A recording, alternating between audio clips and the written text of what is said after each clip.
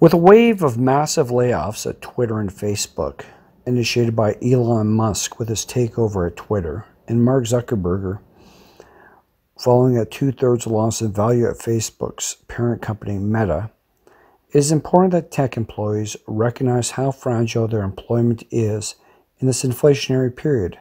that is seeing a global recession and the tightening of technology-driven positions that are culminating in layoffs, firings, and terminations.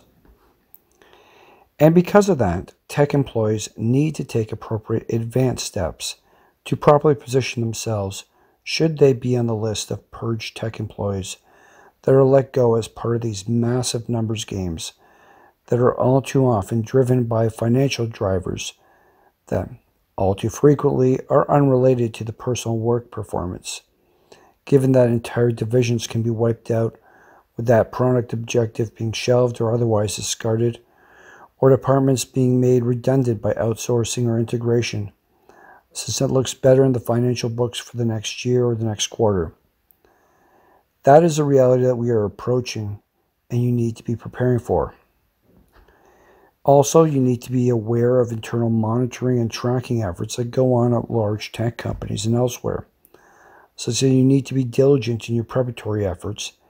and not raise suspicion when retaining information and documentation that properly belongs to yourself, yet can be misperceived by the higher-ups as part of a planned exodus that you want to be exceedingly careful about not triggering. Any such planning and preparation should be appropriately vetted with your own legal counsel and other professionals who are knowledgeable in the laws, rules, and regulations specific to the jurisdiction of your employment. Given how there are subtle nuances as between jurisdictions that must be properly considered and applied when developing and implementing your own personal plan. And this is further necessitated by your own career objectives at this point in time, which are best considered by analyzing both the specifics of your personal situation and that of your employment situation with that employer.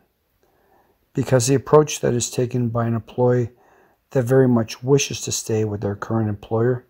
will be radically different from that of an employee who is non-averse to the possibility of moving on, or in fact sees this as an opportunity to move while optimizing their financial outcome on their departure. These critical differences are important to consider and integrate into any plan. However, you need to be proactive while being smart, as the whole thing is to be caught off guard when you are part of a massive layoff, firing, or termination, and you are been adequately forewarned to make preparations that could have been highly beneficial. Thank you.